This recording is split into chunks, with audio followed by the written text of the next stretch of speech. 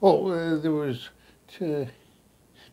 A methodological one, where we borrowed from Linus Pauling, that the most direct route to the structure was building molecular models, as opposed to trying to deduce the structure entirely from X-ray diffraction data. That was a decision that Crick and I made in October of 1951. The second was the realization that, that the data of Erwin Chargraph showing similar amounts of adenine and thymine in guanine and cytosine indicated that they must be paired to each other in the DNA structure. Once you had that, in fact, the structure followed within several weeks. Oh, the best thing that ever happened to me was I didn't find a date. Because that would have, you know, the right girl I would have found more interesting than, say a girl who played tennis or something.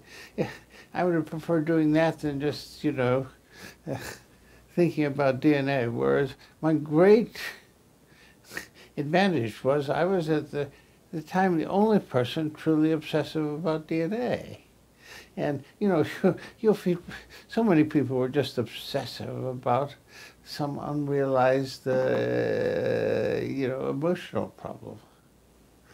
So that Cambridge University really, today Cambridge University is filled with, well-dressed, attractive, intelligent girls. The two Cambridge colleges, when I were there, the girls were out of town. We virtually never saw them, and it was just lucky it was for a later time in my life.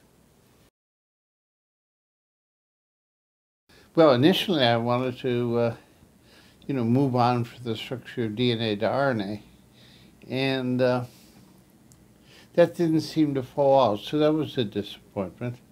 But on a whole, you could say everything occurred faster than we thought it would.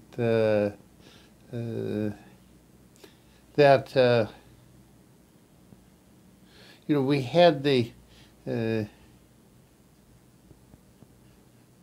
genetic code, the first details in '61 and its completion by '66. It was only 13 years, and I wouldn't have thought it could go so fast. And then I never even dreamed, that we would be able to sequence long stretches of DNA. That you would actually see the structure of specific genes.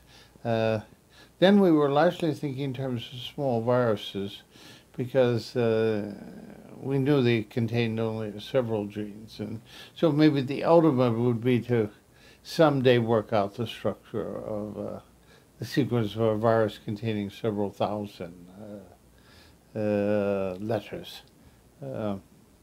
But